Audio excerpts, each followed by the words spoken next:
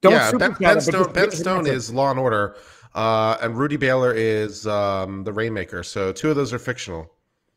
Well, so we have a good chance with one of them. Okay, so and by the way, Real Bambuga, thank you very much, and good to see you again. Okay, here's what's happening now. Leonard French is trying. I just got a notification for our own live stream. Leonard French, your favorite copyright lawyer, although I take exception to that. Maybe your favorite American copyright lawyer, but I'm not really a copyright lawyer. Leonard French, you all know him. Favorite copyright lawyer. He's trying to get this going live on. You're trying to stream this as well, and I think you are. Amazing. So we are now live. No, they'll come. They'll come in. Build it and they shall come, which is the next movie we're watching tomorrow.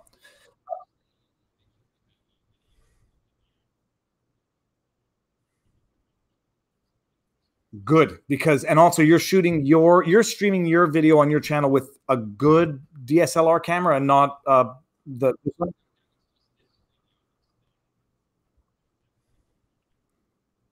Okay. Oh, someone made a joke about a sex bot. There is a sex bot. Viva Frei keep on inviting me to really sexy live streams. I'll take it. So Leonard French, you all know Leonard French, and if you don't, now you know him. Leonard French does copyright law, you do a lot of content actually, and I don't know how you do it. And Uncivil, we're going to get to you in a second because you do a lot of content as well, but I know how you do it. So can't hear you. Okay, I can be heard now. he's back with the bribe man. Okay, Real Bambunga, thank you again, like tremendously. Oh, and obligatory bribe. Watch Wild Country. We're watching Wild Country. Rajneeshi cult red people took over town of Oregon, tried to snag a vote by importing homeless people, blah. You've heard it all before. Netflix series has great legal issues and cranky old people, yay. We're going to have nothing but time over the next few weeks, but we're not talking about that tonight. Only terrible We're talking about my cut of this is what we're talking about tonight. Yeah, geez. Those are some nice super chats. I don't remember the last time I saw a $100 super chat on mine. Good for you. Real Bambunga is, I mean, first of all, I thank you, but I almost feel guilty. But I'm thanking you more than anything else. Uncivil law. You know who you are. We know who you are, but who are you? Oh, geez, such deep questions.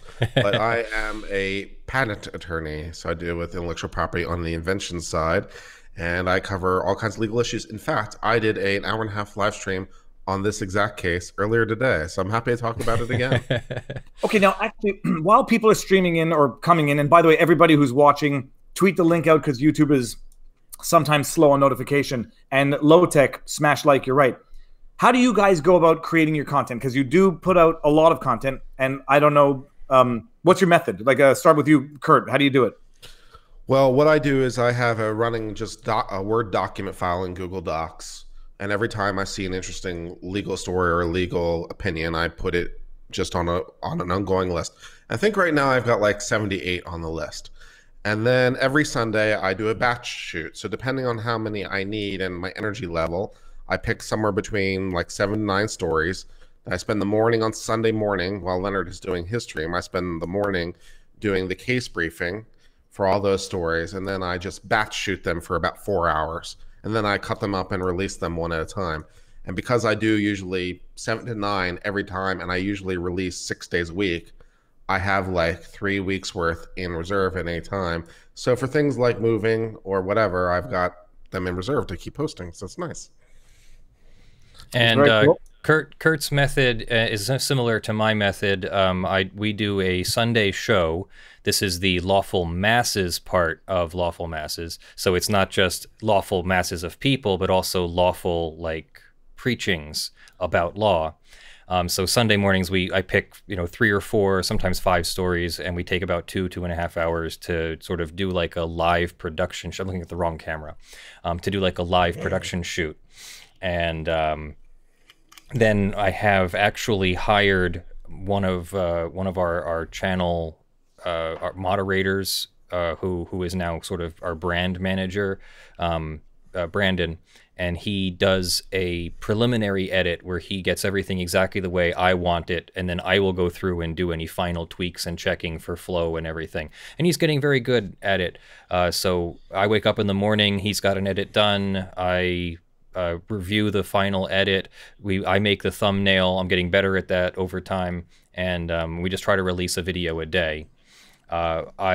our next evolution is going to be trying to write more so that the introduction kind of pops and flows a little bit more, gets people interested in, why are we talking at you for the next 20 to 40 minutes, and maybe help people stick around a little longer.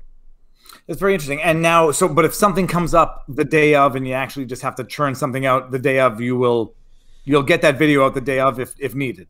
Yeah, usually through a live stream. I really like. So I when I was a kid, I was a stage performer. I was in a group that did professional stage productions. I was like a singer, dancer kind of thing. And so that that I more or less grew out of that. Realized that I wasn't going to be the world's next rock star, but the kind of need or love of live performance is still with me. So it is kind of naturally drawn to doing live streams and things. That's very cool. Okay, now Nate is in the house, but I'm going to pull up the super chat before. Viva versus Uncivil versus French Smash Brothers. You just call me fat. No, I said no, Frank. It was Frank and Smash. First of all, thank you very much, Jim Keel. And I don't know what Smash Brothers. What is Nintendo Switch, man? Nintendo Switch. Yeah, it's like a battle royale game. You know how Mortal Kombat or something like that. But how about Mortal Kombat without the blood, guts, and gore? By the way, suitable for how Nintendo. do you not know Toto's Africa, Viva? How do you not know Toto's Africa? I tell you, yesterday. I know that only because of the band there. That's a Canadian band, Weezer, that did the remake last year. Right. That was the only reason I knew it. And now it's the Broady Bunch. What's going on, everybody? The Broady Bunch. Hey, Nate, how's it going? French, Kurt, right there, Mueller, and Nate Broady. Introduce yourself. Everybody knows you, but introduce yourself. I'm Nate Broady. I'm the fearsome foursome of this group. This is the Fantastic Four. So I'm Nate Broady. I'm an attorney here in New York. I taught at a law school for a couple of years, and now I do civil practice and really in a lot of criminal law stuff. I'm still getting a lot of criminal law stuff, but now this Corona stuff is like put all my cases on like hiatus for like the next 2 months. Like they've shut down everything, but it's great because like I have like the bank threatening me on one case, like we're gonna send the house the auction. I'm like, they just not right now. The auction for like the next 5 months. Yeah, what are you talking about? It's like and so now they like have no leverage. So it's crazy. So now, just so we're clear now, Nate Broady. Nate, if I may, you're in New York City? Yes, I am in New York City right now. In the heart of it. Kurt, yes. You're in Texas? Austin, Texas. And Leonard, you're where? I'm in Allentown, Pennsylvania. We're living here in Allentown. Nope, I don't know that song. Oh, that's Billy Joel. I've not heard that. That is Billy Joel. The man himself. No, it's amazing. So, like, we're in different necks of the woods here, and all experiencing this phenomenon to a greater or lesser degree. But I'll go out on a limb and say that Nate is in the epicenter of the mayhem. Yeah, it's gotten a little worse here. Like today, that's one of the things that was happening today. One of my wife's patients just came down with coronavirus. Wow, and it was scary because. It's funny because the hospital, they have like this huge plan about corona, what they're going to do. But the one thing they didn't have a plan for is that a pregnant woman who gives birth, what do you do with the baby? How do you isolate the baby? So everybody's thinking about the mother having the virus, but nobody thought about what do we do? Because she's just had a baby, how do you isolate the baby? So now they kind of had to come up with all that stuff kind of on them. So that's what she's been doing for like the past. So it's like literally insane because every little thing, sometimes you just don't think about. So. Yeah, and now I'm not pulling this one up not to pick on Arnold Schwarzenegger, but I did just pick on him on Twitter. While these spoiled brat celebrities on drugs and think they're above the law and everything else, this particularly is how they... Okay, sorry, this was not going to be the theme tonight, but I tend to get frustrated with that sentiment as well because I do feel the same way, like Schwarzenegger in his jacuzzi smoking a cigar talking about how quarantine's not that bad. Try being stuck with 3 freaking kids who are homeschooling now. And so many things have come Leonard to and a I don't have point. kids, so Now I don't have kids, and I'm on Reddit and I'm reading Child Free, and everyone's like, "Thank goodness I don't have kids right now." That's why you guys are on the right side of the screen. You guys are on this is the child suffering right here. I wouldn't say suffering. It's just like when you have to fight with a kid to wash their hands when you go for the walk to get some fresh air, the struggle is not rational to wash your hands. But when you're a 3-year-old kid, you're not rational. Yeah. And then we, Leonard, you got dogs, so we know that at least you get out to walk the dogs. But it's crazy. The dogs belong to my parents now. Ah, okay. Well, no, my parents are elderly, and I gave my dogs to my parents while I was in Luxembourg for 2.5 months. And the dogs are so used to being with my parents, and it's so good for my parents to have that companionship, that I've just decided that the dogs belong at my parents' house now, and I'll go over and visit them. And hey, I get to go visit my parents too. That is a win-win. And then they get to feed me. So that's a win-win-win. I get to get fed. Maybe not except for the next moment. Oh, sorry, go. So Uncivil, what were you saying? I just say maybe not with visiting the parents so much right now. But yes, I'm very careful. So let's see here now. Book says, Viva, but you have an awesome assistant for all that. I don't have I am the assistant. I've got an awesome boss, Marion, who's making sure things don't fall apart because everyone's just trying to survive. It's phenomenal. Yeah. Okay, so let me see this. I'm going to get this out. Sorry, it sounds like Katy Perry should isolate herself from everyone. Okay, so the subject, we were not going to talk about the Voldemort. That's not the purpose for tonight. Katy Perry. Okay, the lawsuit, which it's not. I call it the Voldemort virus, but I still got You can't say it on YouTube here either. Oh yeah, and I don't care about that. We are not here to talk about that. This is to somewhat distract about the less pressing things in life. Yes. Copyright infringement or plagiarism, whatever. We're gonna get it. So let me just do one thing. I'm gonna see what happens when I bring this up. Yes, that's awesome. I've only made it to page 22 though. Doesn't matter. It's single spaced. Why would you release a single spaced opinion? Oh, and there's a good 15 pages, which are not. There's 4 pages of summary of fact, which if you've read the first, if you saw the trial, you didn't need to read, but it's long. And I read it in the car today, but Leonard has been highlighting it as we talk. So, and I'm gonna have to go ahead and bring up Lemon GF right now, who says, "Hit like." Support your local foursome with a thumb. Hey, you know what? Let me just go ahead. While we do that, I'm going to take a picture there and boom. Yeah, I was going to say, like your spouse says to you once in a while, I shaved for you. So did anyone notice I did trim because I was I have some bad habits and I got some bald spots here, so now I have to bring it all down so it grows back. You're only 1/4 of the screen now, so you look fine. Okay, good. So we're going... Just as okay, I didn't bring that up on purpose, but my okay. And Real Bambunga says, call it the Lake Elsinore virus or the Shino virus, or if you're feeling especially sassy, the Norco virus. I'm gonna have to look up what all those things are because I don't know actually, but they sound even worse than the original. And we're not getting into the debate that's on social media today as to what you call it, but who cares? Okay, side note: Katy Perry versus. Flame, the Christian rapper. Why? Does anyone know why he gets called the Christian rapper so often? Joyful Noise is a Christian song. Okay, I did not know that. I mean, literally the opening. Let me pull up the opening lyrics here because we can't play it, right? Lyrics, Joyful Noise. I mean, literally, your boy's been a Christian quite a few years. Victory in faith, but I failed in my fears. I heard a lot of words that have tickled many ears. That's why I praise God for the word that we adhere. I just lit it French on the 1s and 2s right there. and in my head, all I heard was...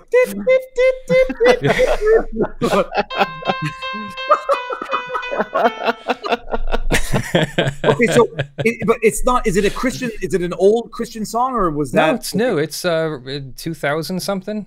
So Flame is known as being a rapper for the religion of the Christian. Yeah, sure. I'm no musicologist. I am no musicologist, but that song is obviously a Christian song. I'm not saying one way or the other anything about it, good or bad. It's just the song is definitely Christian. He literally says it. Okay. Has anyone ever heard of? And I'm not saying this to be mean, and there's no but. I had never heard of Flame before this lawsuit. I had not heard of Flame. I think I had heard the song. It sounded familiar when I heard it last year. So I think I had heard it, but I haven't been a participant in the Christian faith since about 2003. So before that, I would have probably heard it, but I don't think it was out then. I'm just texting my wife to say that our kid can come downstairs because I hear him screaming bloody murder upstairs. Okay, now so we've all read the decision in so many words. I've read 22 pages of the 32-page decision. I have not read a thing. I tried to watch Uncivil Law, but then I was like, you know what? I'm going to go in it cold because you guys have done enough reading where I'm not going to read. I'm too much right now. I'm reading coloring books and ABCs all day. So I'm like, I'm going to leave the reading to you guys tonight. Kurt, do you want to summarize it or should I summarize it? Go for it, Viva. Okay. My understanding is that there was an original trial by jury demanded by Flame, the Christian rapper, suing Katy Perry over, what are we calling it? Copyright infringement of the ostinato of his song. Which one is that? Is that Katy Perry or is that Flame? That's technically both of them. There's actually two different ostinatos, which is another part that seems to get overlooked. I think in Flame's Joyful Noise, it does two different ostinatos. It does this, and then.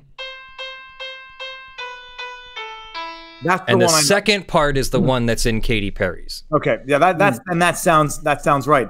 Okay, so let's see, Nuvi, but I'm gonna try not to interrupt too much with the super chats, but I've got to bring him. Nuvi says, "Seems like I finished my wife's card just in time." We're talking Katy Perry. So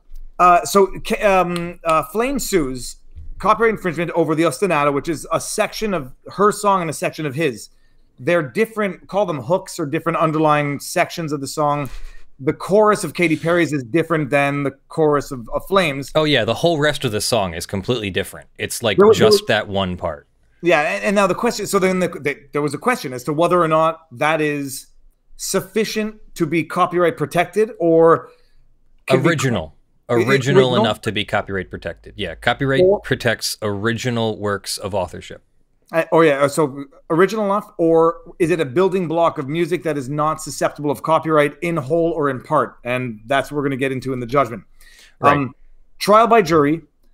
This is one thing I don't understand. We'll get to it. Someone's going to answer it because I don't know. Trial by jury. It goes to a trial by jury while seemingly there is this motion to dismiss on a question of law that is pending. Jury hears all evidence, renders a judgment for $2.8 million for Flame, on the basis that it infringed on his original work. And there was an issue about access to the work because his song was on the internet for a long time. And she writes with musicologists. She doesn't just like sit in an isolated room like we all have to now and write her music without any outside influence. She has musicologists. She has writers that help her write. They might even write something and then show it to her. I don't even know how it works. I'm assuming everybody's got their own creative process. But they had musicologists that testified, and they assumed that they would have had access to. Let me turn off my sound here. That they assumed they would have had access at least to hear it, at some point. Yeah, because I think one of the arguments in the second decision, the one we're going to look at tonight, was like it had been viewed 2.6 million times on YouTube, and so there was sort of a presumed or deemed access or to the music. So the jury awards in favor of Flame $2.8 million. They file what's the word in American law? Not a re-amended, but a renewed. This one's a renewed motion for judgment as a matter of law. Okay. So they make a renewed motion. Renewed means, does renewed mean amended, or does it mean just brought again because it was suspended for whatever the reason? There's a rule, Federal Rule of Civil Procedure 50, and I know I sound smarter than I actually am. I'm reading this directly from the court's opinion. 50A is for before the jury verdict, and 50B is for after the jury verdict, and the renewed motion for judgment as a matter of law is 50B, after the jury verdict. So this is after the jury verdict, which is why it's called renewed motion. So after a jury verdict and after a jury trial that lasted however long, jury contemplates all of the evidence, renders its decision in favor of plaintiff. They make a renewed.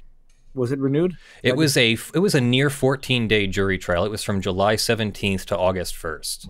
That's pretty long for a jury trial, boy. Yeah, that's pretty long for a jury 14 trial. days. So, I mean, I guess it wasn't the whole 14 days because of weekends and things, but whatever that period of time was, it was 5-10 days in there at least. That's kind of crazy nonetheless. So 14 days, let's just say 10 days, 2 weeks on a copyright claim.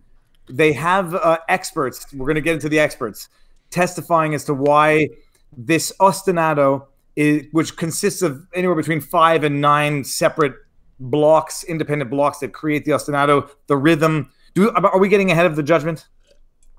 No, that sounds. I mean, that's no, fair. you're fine.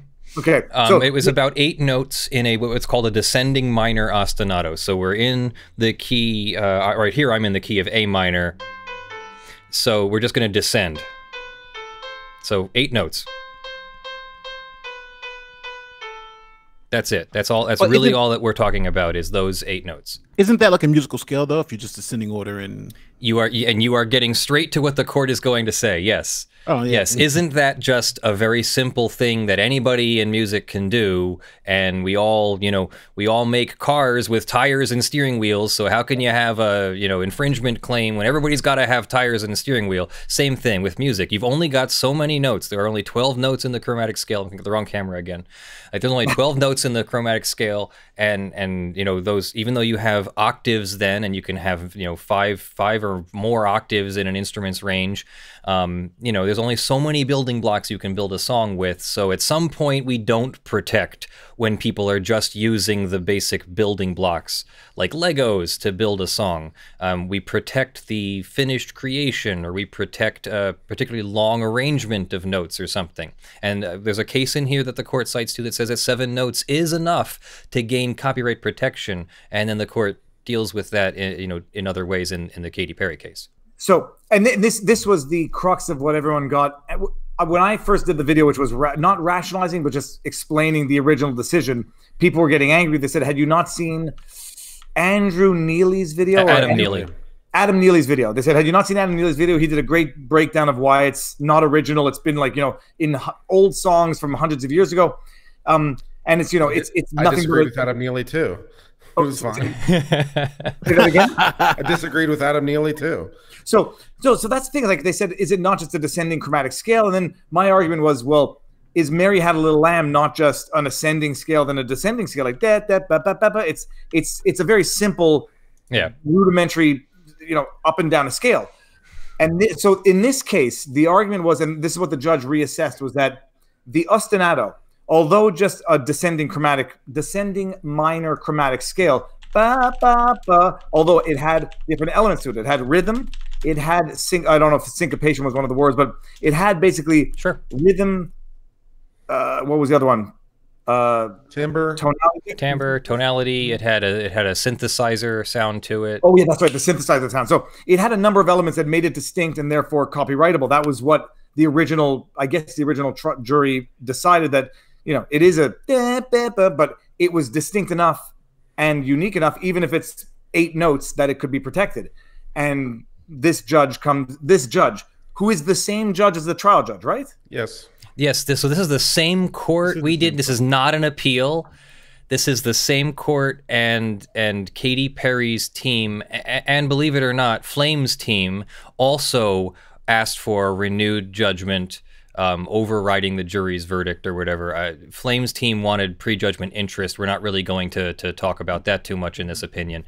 But Katy Perry's team wanted to invalidate the jury's verdict because when we talk about juries and the law, the jury is the fact finder. The jury does not have to interpret the law. The judge and the lawyers work out questions called jury instructions that go to the jury, and the jury then decides on those instructions what their finding is. In this case, the judge is going to decide that, or the judge has decided that the matter should have been decided under the law part before, and we didn't even need a jury.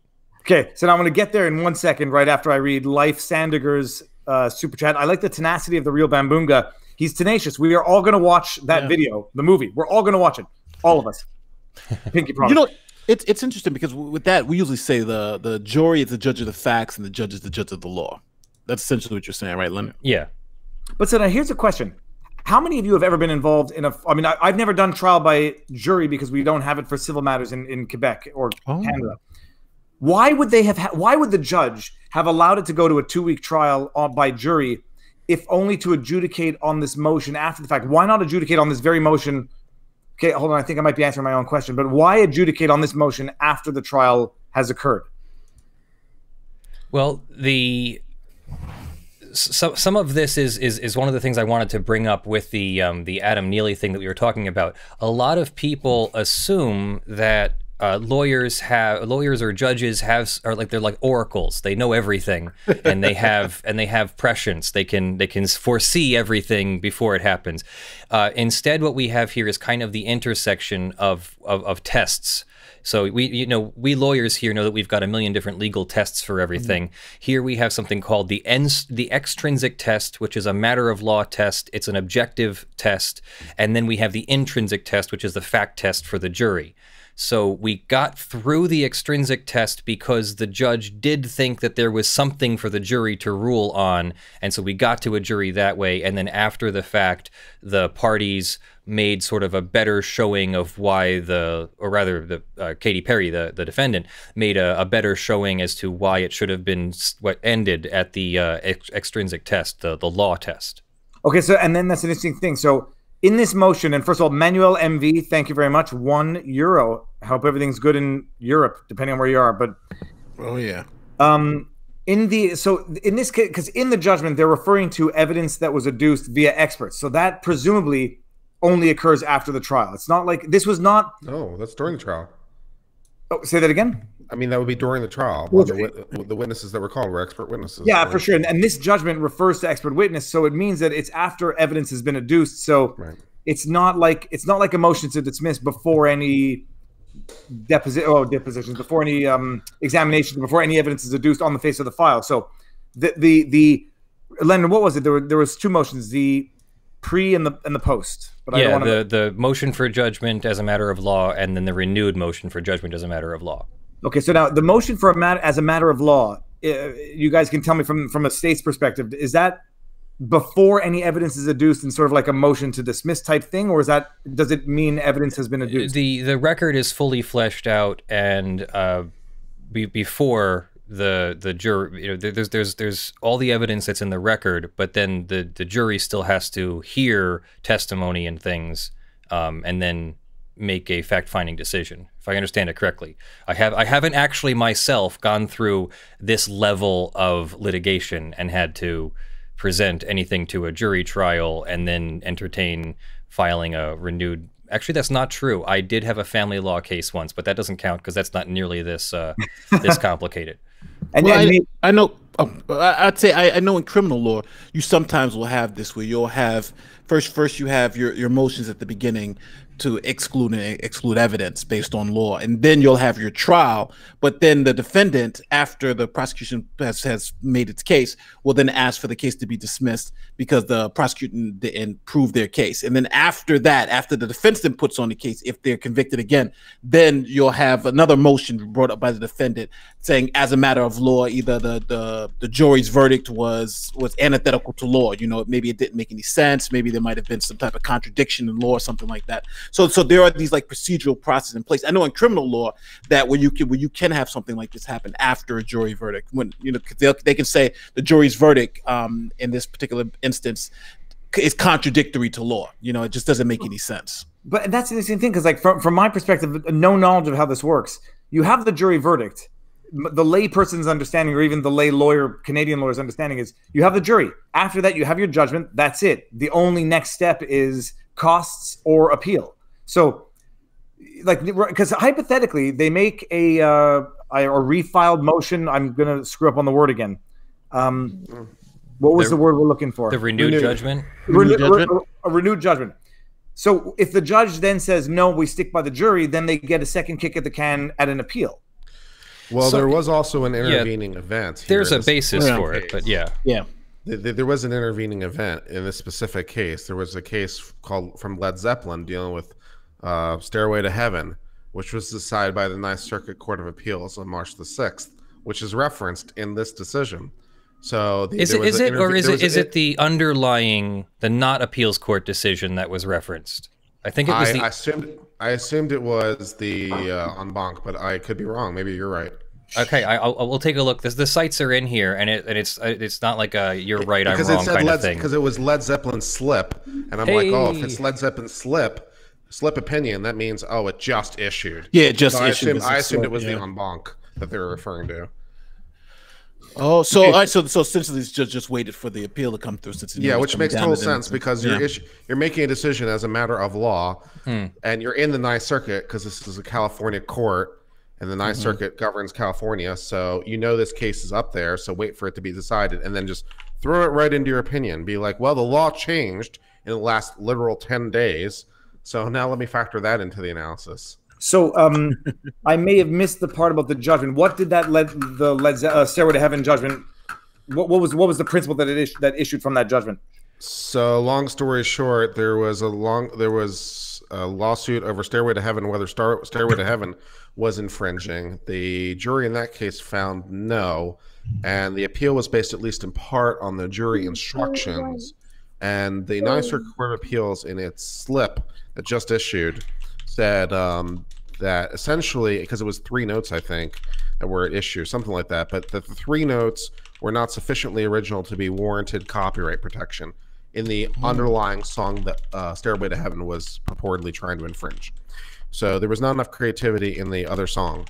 And so the rationale here is that there was not enough creativity in this work, in the Descending Asanaga, or whatever it's called, to reach an infringement.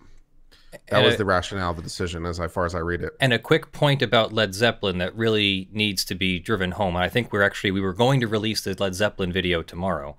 But a quick point about that is that the Led Zeppelin, the Taurus, Spirit's Taurus, fell under the 1909 Copyright Act, not the 1976 Copyright Act. And there's a big distinction between the two. The 1909 Copyright Act did not protect the sound recording. It only protected the sheet music. And the only sheet music was literally 8 measures of Taurus. So all of the whole Led Zeppelin thing, I feel almost doesn't apply the same way, because we were only talking about sheet music. We were not talking about how that sheet music was interpreted through a performance recorded, as a sound recording. That's very interesting. So the Led Zeppelin judgment comes in the interim, which then allows them to sort of add an argument to their refiled motion. Yeah. What was the last, Nate, we just did something on this, wasn't there? There was another case where a judgment came out in the interim that they cited. That was Sandman, right? No, it wasn't Sandman. Oh, son of a beasting. I'll get it in a second. But there was one where there was another judgment that came out in the interim that they cited to dismiss. Oh, it was Keemstar, or it was the one before that. I'll get it in a second. Okay, so that's interesting. So that's interesting also. Go get the apple. Go get the apple from Mother. So the new judgment was the intervening factor, which is very interesting. Now we've got Saborium says, does this mean that Journey can sue every artist who used their 4-chord pop song a la don't believe? Well, not anymore. No, but really the opposite. It means that to a level, like, you can use the same elements. You just have to, not be doing direct copying, but it can't be substantially similar. And there's a lot of detail in here about what is substantial similarity. Oh, and incidentally, the case was actually Sargon of Akkad, Aquila Hughes versus Sargon of Akkad. Yeah. And there was a copyright claim, that a copyright lawsuit that was rendered in the interim that they used to support their claim. The judge used to support the decision. Hold on, I just saw 2 things come up here. We've got Caleb Crow says, love today's cast. Hope you guys keep doing this. I'm game anytime we can all get this together. And maybe over the next 6 weeks. I'm here. I'm not going anywhere. Where are we going? Shut in right now. This is where I am for the next 3 months. We all know that nobody's going anywhere. In place. If it doesn't happen again, yeah, we can do it again. And we got Malton in Montreal. What are you guys doing tomorrow morning? In a lawyer who specializes in bird law, cheers, fellow colleagues. Malton in Montreal, nice to see you again. Okay, so let's start flipping through the decision, because it is it is interesting. Okay, I'm going to bring up the decision. You're going to see all of our faces turn very small. I'm going to mute my mic for the noise on the side here. Okay, so the new decision comes out. They refile their motion under whatever, refiled under 50B. I'm trying to remember all this because I'm going to do a shorter video for tomorrow if I can get. Yeah, I'm probably going to have to do a shorter video here tomorrow as well. But I might have to play dry. There's some dates here. So they filed the motion for judgment as a matter of law October 9th, 2019, so way before anything recent had happened. Defendants replied December 27th, or rather plaintiffs replied in November 20th, then December 27th was the reply, because you get like that reply. And then the renewed motion for judgment as a matter of law was January 9th, so long before, so the parties at least made their arguments long before we got to yesterday's verdict. Okay, and by the way, I have to get, I brought it up here, it's blocking Nate's face, but Mark G210 says, yes, it was the Tulsi Gabbard. Yes, I remember it now. That cited the PragerU. Okay, thank you very much, Mark. We're all going senile. It's okay. We got STFU FFS says, if you and Timcast don't overlap, I'd be here sooner. Oh, I see. I don't pay attention. I don't look at these things, but thank you very much, STFU FFS. Okay, so they made their motion. They get you. So everybody, we went over this in one of the last videos, but someone makes a motion, they get a response, then you get a response to the response, then the issues are joined, so to speak, and then you have arguments. Or as far as we know, were there arguments on this motion or not? I don't remember oral arguments. No. No, it's probably be on paper. Okay, so that's interesting. And then the judge has all the paper, has all the facts, has all the allegations and all the arguments, and then issues a judgment. Okay, so where do we go with this now? Well, at least I'll start just with where I think the court kind of overlooked some issues and kind of flubbed the analysis. I thought the judgment was really good as to the issues that applied. I thought the judgment was really good as to the rules that applied. So the first 20 pages of this opinion that came out I thought were really good. Then on the analysis, it kind of like said, and then a miracle happened, at least to me. It didn't really do a very good job of showing why this was not protected given what issue. And the judge even said at one point, it's not even in contention that this combination is not rare or new. And I'm like, not only is it in contention, it is at this point the central point of contention, whether or not it's new. And this is also where I thought Adam Neely got it a bit wrong. It's not to say, well, it's just these 8 notes. It's just these things. It's the total combination of everything. And so I thought that the expert for Flame had it better. It's like he gave like 9 different ways using the BPM, the tone, the scale, all the different the overall feel of it, and said, well, there's an infringement. I felt like the district court in its analysis kind of blew all that by and didn't give enough consideration to the combination and rather looked at the elements in isolation. All right, so that was my view. Let me get us then. I'm gonna go through this real quick and catch us up to where the court actually does that analysis. So first, I want to remind everybody that copyright infringement means ownership of a valid copyright and copying elements that are original. That's key. So it can't just be that you copied something. It has to be that you copied the creative expression, the original work of creative expression. The sole issue is whether defendants ostinato 2 in Dark Horse, because if you listen to it, there's a sort of a repeating ostinato before you get to the infringing ostinato, whether that infringed upon the joyful noise opening ostinato, which is the first thing you hear in joyful noise. You can either prove copying with direct evidence or by showing that the defendant had access and that the works are substantially similar. So I don't think there's any direct evidence. We're working on access and substantial similarity, which the court then says here. Substantial similarity then in the Ninth Circuit is a two-part test, extrinsic and intrinsic test. The extrinsic test requires that plaintiff identify concrete elements based on objective criteria. So objective means we should all come to the same conclusion. There are two steps to the analysis: identifying the protected elements and determining if the protected elements are objectively similar to the corresponding elements of the second work. A collection of otherwise unprotectable elements may be found eligible for protection under the extrinsic test, but only if those elements are numerous enough and their selection and arrangement original enough that their combination constitutes an original work of authorship. For a plaintiff that seeks to apply this theory of protection to works where there is a narrow range of available creative choices, like music, the defendant's work would have to be virtually identical, rather than just, somewhat similar. In order to, I'm going to try to avoid using substantially similar because that's the legal term. So it would have to be virtually identical instead of a traditional substantially similar test. Yeah, that's the interesting thing, because they were talking about. I mean, the work as a whole would be protected if the individual components are assembled in a way to make it protectable.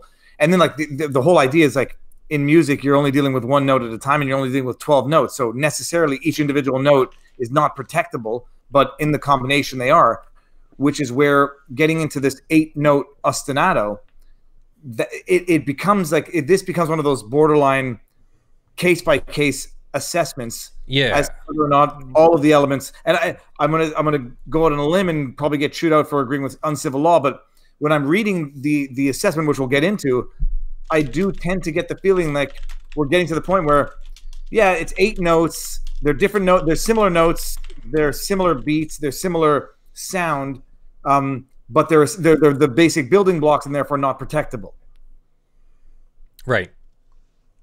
Now, where do we get to that? So, by the way, first things first, we dealt with what the motion as a pure matter of law is that we don't need a jury for this. It's a pure matter of law. The jury decides fact. The judge decides law. That's sort of what the judge is deciding here, that we don't have to get to the jury on this. But the judge actually still deals with that and says that if on appeal to the Ninth Circuit they decide that we do need the jury, then let's have a new trial, and they grant a motion for a new trial, basically. I just want to say, when you feel like this is a difficult case or it's hard to tell exactly what's going on here, yes, that's exactly correct. Even lawyers are having trouble with how did we get here, because this particular case is right there on the line. If you listen to the two songs, which I'm not going to play on my channel because we already got one copyright claim. They are, those descending minor ostinatos are very similar, and to a jury's ear, it is entirely possible, and actually happened, that they found them to be infringing. I'll be back in 1 second. Okay, we lost Viva. I'll just continue with the extrinsic test here. So the extrinsic test is the objective test, whether the protected elements are objectively similar. The test is critical because copyright law does not forbid all copying, only illicit copying of protected works. If plaintiffs cannot satisfy the extrinsic test for any reason, the inquiry ends, and defendants are entitled to judgment as a matter of law. So the initial inquiry is whether any elements of the ostinato in joyful noise are individually protected, and if not, whether the unprotectable elements that make up the ostinato taken together in combination are nevertheless entitled to copyright protection. There is generally a low bar for originality in copyright. We call this minimal creativity. Given the limited number of notes and chords available to composers, and because common themes frequently reappear in various compositions, many, if not most, of the elements that appear in popular music are not individually protectable. And they cite to Nimmer on Copyright, who is only a treatise on copyright, but still gets cited as if it's almost law. Music, perhaps more than any other work of art, borrows and must necessarily borrow. So in other words, to write music, you must borrow from other elements. You know, when I play these notes on the piano, you know, everybody else who's making piano music, uses those same notes for just different ways, different combinations. Yeah, this, go ahead. No, it is okay. We'll get into it because this is like a judgment trying to explain away the jury verdict, which is we're going to break it down to such a discrete point where it's going to be individual notes as opposed to the ostinato as a whole. And then the question is did they go too far? Because if you break anything down into its constituent parts, I mean, I can commit patent infringement by just saying, well, all you did was put a valve here and a hose here, and I can 3D print this. So how is that patent infringement? Because any one of these individual, but of course, you know, that's not how copyright or patent or trademark works. Yeah, if we want to talk about patent law, we can talk about my favorite patent law case, Alice, which deals with 101 subject matter, and is exactly this. First it's like to file. Well, no, 101 is dealing with invention and what things qualify as invention in the first place. But it's saying that, you know, you can't reduce things to touch too high a level of abstraction when you're analyzing invention eligibility. Because if you do that, nothing would be eligible because, you know, you can abstract anything away to the idea. So it's the same sort of problem. It's the idea expression dichotomy, basically. It's, you know, you can't reduce things. And so, like, well, did they extract too far in this case is a interesting legal question. All right, and let me just get this. I'm going to pull up Real Bambunga says, how is this case possible, but somehow the Key of Awesome version of Dark Horse isn't infringing? I don't know what that song is. Nope, don't know. But so now not to cover my own tushy, but now knowing that this was the original trial judge who rendered this decision, it's still going to the Ninth Circuit for appeal. That's what the parties say. Yes. So Flame has pledged to appeal to the Ninth Circuit. Unless it settles, but we'll see. So in theory, nonetheless, the Court of Appeal could say no. The trial judge got it wrong on the questions of law, and the jury decision should stand. Yeah. Okay, interesting. Okay, now where were we? So musical. Well, hold on. Go ahead. But I wanted to ask because in the last paragraph of the order, the one where it says that if the extrinsic test is not appropriate, the court conditionally granted a new trial. But wouldn't that be the choice of the appellate? Like if the appellate court? They're preparing for the appeal. They're saying that if the appeals court grants the throws out whatever the lower court has done here, that yes, the lower court is ready to grant a new trial. Yeah. Yeah, but the appellate court can just say, no, we're just going to... They can do anything they want, basically. They don't have to remand it. They can just decide it, especially if it's a matter of law issue. So only if they find a issue for the jury, an issue for the fact finder, some material fact on which a jury reasonably could find one way or the other. Okay, and I'm just going to pull this one up here. At the moment of silence, we got Life Sandiger says, at first glad to see Mr. French, sad not to see Mr. Broady, glad it became a quartet. It is a good quartet, just so long as we can all play. We'll play Dark Horse next time. And we got Joseph Borno. Okay, so hold on. Now, just clarify that again. The judge who in granting the refiled motion under 50B says it's dismissed, but if I'm wrong, there's going to be a new trial? Yeah, so in the event the Court of Appeals were to find that judgment as a matter of law on the extrinsic test is not appropriate, the court conditionally grants a new trial because this court, not the appeals court, finds the extrinsic test and damages, the jury's findings are against the clear weight of evidence. So the judge is basically saying the jury is wrong. Yeah. Because I was going to ask, like, is that a common thing for a judge to say, if I'm wrong, then the appeals court can tell me I'm wrong, but I want to say it anyhow because that's what the appeals court is there for in any event? Like, I do not see this very often, no. Okay. Yeah, and if because there's two tests, the extrinsic test, and what's the other test called? The intrinsic test. The intrinsic test. The subjective or reasonable jury test. So now if that's in the purview of the jury and the jury's made the decision for the other guy, for the Christian rapper, what basis does it say in here? What basis the judge now has to go forth saying that their decision is antithetical to law? Is there any reasoning for that in here? Because that's what it seems like he's saying. He or she is saying. I'm sorry, I don't know if the gender of the judge. I think the judge was saying that the judge it was in that section where they broke down the 9 elements. They said there's nothing protectable in this, therefore there was nothing intrinsic to assess. It was extrinsically unprotectable, and therefore there was nothing. There was no subject matter for the jury to adjudicate on, which I thought was interesting, because if we get Leonard, if you can get to the section where he breaks down the 9 criteria. But we're sort of starting here. Musical elements that are common or trite, such as the long, short, long rhythm, chord progressions, tempos, recurring vocal phrases, hook phrases, emphasis of strong and weak beats or syncopation, the use of tritones, or the basic musical devices in different manners are accordingly not protectable, nor are other elements of ubiquitous elements in popular music like rhythms, glissandos, chants, the use of horns, jingling or pulsing synthesizer elements. None of that's entitled to protection. These are building blocks. That's where I have an issue with it. That is tantamount to saying that none of those are all the essential elements of music. And you're saying none of them are protectable individually. Individually and put togetable, therefore they can't be protectable. But that's like saying I don't know if you're ABC. There's two parts. Those are two separate things. They can be individually protectable under certain circumstances, or you can use unprotectable elements in a selection and arrangement and get a protectable work out the other end. Sort of like sausage. That makes sense.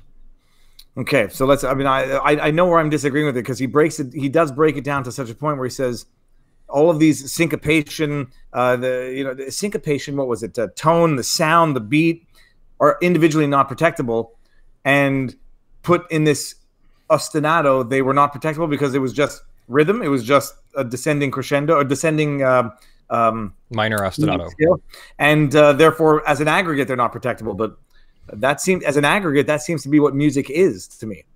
True. So here's where we get to a Led Zeppelin site, and I do not know whether this is the appeals court opinion or not. Maybe one of us can look it up. These building blocks belong in the public domain and cannot be exclusively appropriated by any particular author. The Led Zeppelin case holding that commonplace elements that are firmly rooted in a genre's tradition are not copyrightable as a matter of law, and the jury was properly instructed that the descending chromatic scales, which was, of course, the sort of baseline to the opening of Stairway and to the opening of Taurus, that these descending chromatic scales, arpeggios, and short sequences of 3 notes are common musical elements and therefore unprotectable. I mean, it's interesting, but even a descending scale, depending on the syncopation, depending on the rearrangement of notes, that's what music is. And I understand the rationale here is that they wanted to preserve the 1-4-5-4 in blues music, or the standard Pachelbel canon's chord progression, to say the chord progression itself is not protectable, right? But at some point there you get to enough of an arrangement that it's protectable. Yeah, like Green Day's "Do You Have the Time," exactly. which is the exact same chord progression. Then you have Pachelbel's canon is a really simple chord progression that's basically almost not a whole lot more than 1-4-5-1. Yeah, it goes 1-4-7-3. 5-4-1 or something along those lines. Yeah, it's just a little bit more complicated. But then I like to play the game of hyperbole or bookending. Obviously, if someone took Joyful Noise and just put it up on their YouTube channel, that's direct copying. So there is something still that's protectable about every song. The song itself, the whole song, 100%. That thing's protectable. So how about when we take it down to 80%? Or 60%, or 40%, or 20%, or one measure, or 4 measures. That was the interesting thing. Now, this is where, in the substance of the experts who testified for Flame the Rapper, where they said it was the other. Which way did it go? It went the other way. Sorry, it was the name of the guy who did the video. Adam Neely. Adam Neely. So he was saying, look at all these songs that have the same chord, the same progression of notes, and he's taking multiple songs, but taking songs were, and from what I understood from his videos, were that those were incidental not transgressions, rather transients or of a song. Transitions. They were not a recurring theme or recurring chorus. They were not a recurring element. It was just those 5 notes or those 8 notes came to be in an entire piece, without being a distinctive piece, which I thought falsified the argument a little bit, to the point where I could understand the flip side, which is okay, I'm not just talking about the fact that in a Beethoven sonata you might have that 8 notes progression, but rather it's the beat, it's the theme, it's the sound of the song, and it sounds too much like the other one.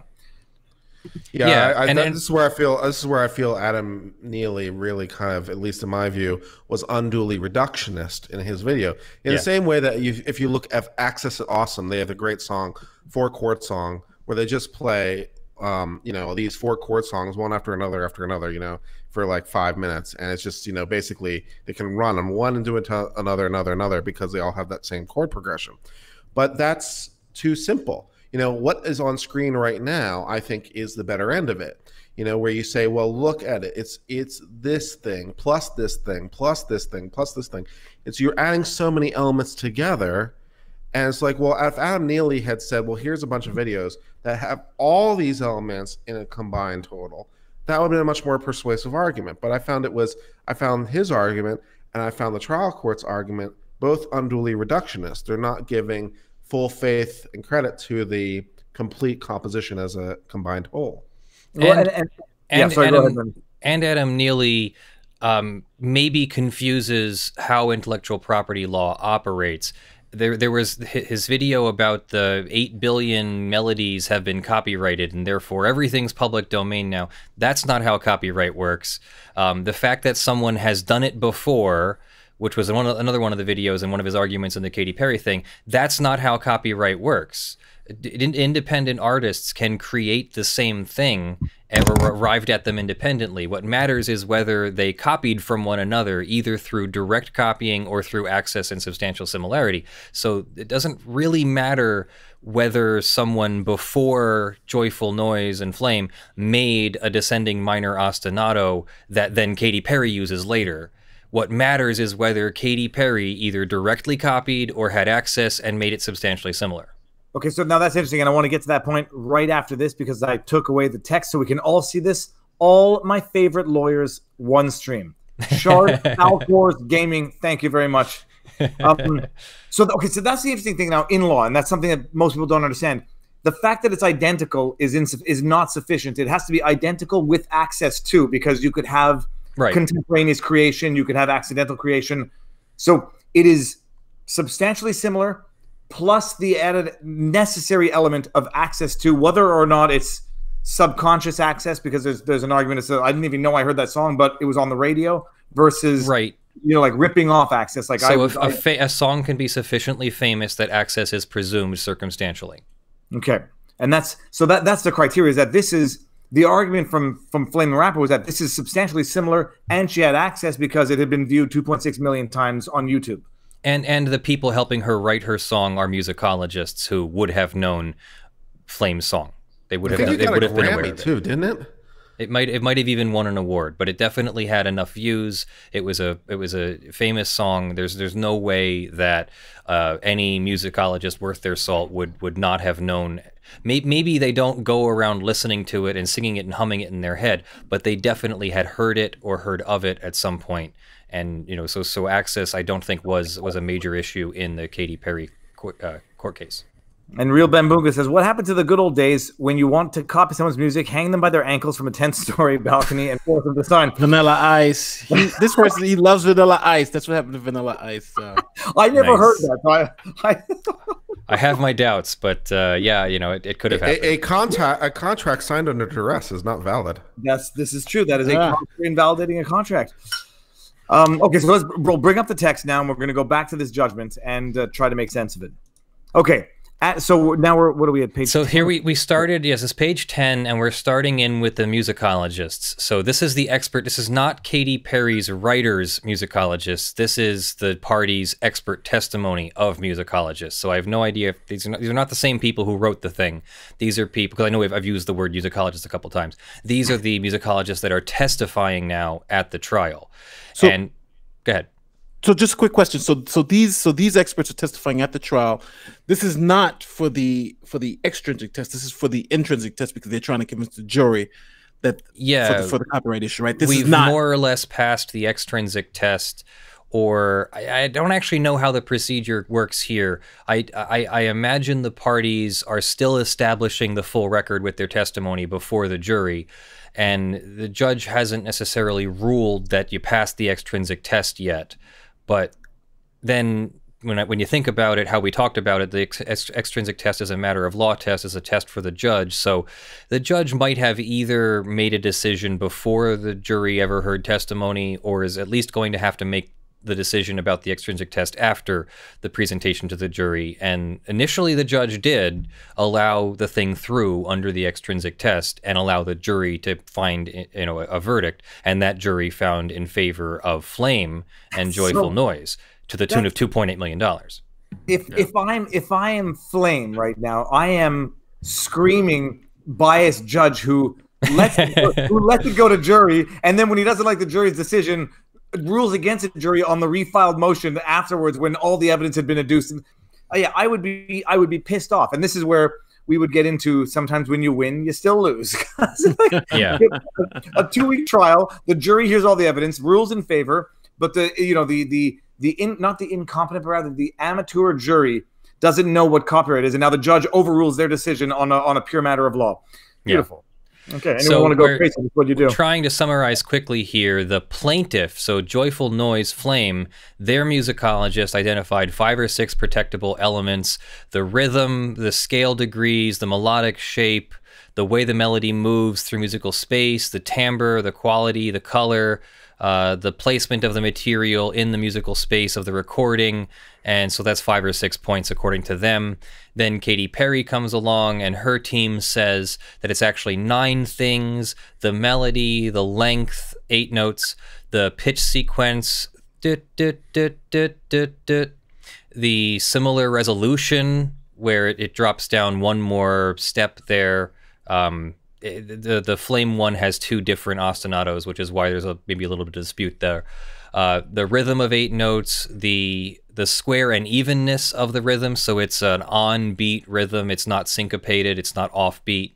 The structural use of the phrase as an ostinato, not sure what that means. The timbre of the instruments, so the sort of synthesized sound of it, and the empty and sparse texture of the compositions. I guess the staccato-ness and lack of any flow or portamento, moving from one note. It wasn't legato. It wasn't a flow from one note to the other. It was dot dot dot dot dot dot dot dot. You know what this judge, in my humble opinion, just did right here is he just described what music is, not what this particular section was. This is music. All of these elements is what makes music music, and not what makes music copyright infringement or the judge will get to the selection and arrangement part. We're on the individual elements part now.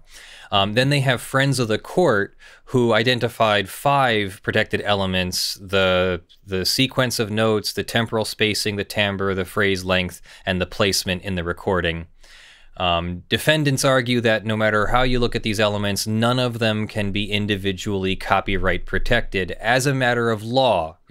I don't normally emphasize that phrase, but we are on the line between whether we have a judge making a decision in law or a jury making a decision in fact. That is a huge part of this. And I'll intervene here just to say why I'm going to hate this.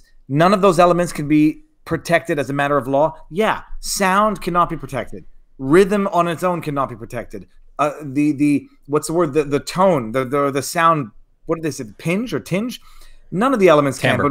Timbre. But when they're all put together, that's what makes music music. So sure, it's like it's a truism almost. Yeah, none of the individual elements can be protected, but put together, that's what makes music music. So that's my what is the word? Insight into where I think this decision went wrong. But we'll go. Okay. Dr. Decker, who was for plaintiff's expert, did not provide testimony that each of the elements he identified are individually original. To the contrary, he testified that no one single element caused him to determine that the works contained protected features that were substantially similar.